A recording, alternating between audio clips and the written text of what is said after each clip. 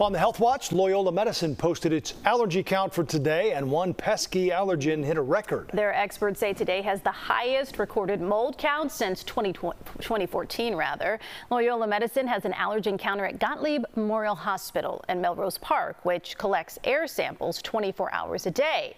They use that to count the pollen and mold particles under a microscope.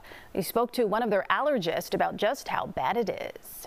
Typically speaking, our mold counts were about 10 to 20,000 less last week than it is this week.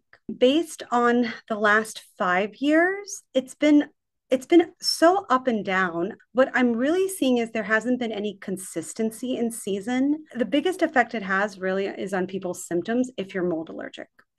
Dr. Shaw says this is the time of year we typically see higher mold counts because heat hangs on from summer as trees start to decay. The high mold season lasts until the first frost. That's when allergen counts across the board start to plummet.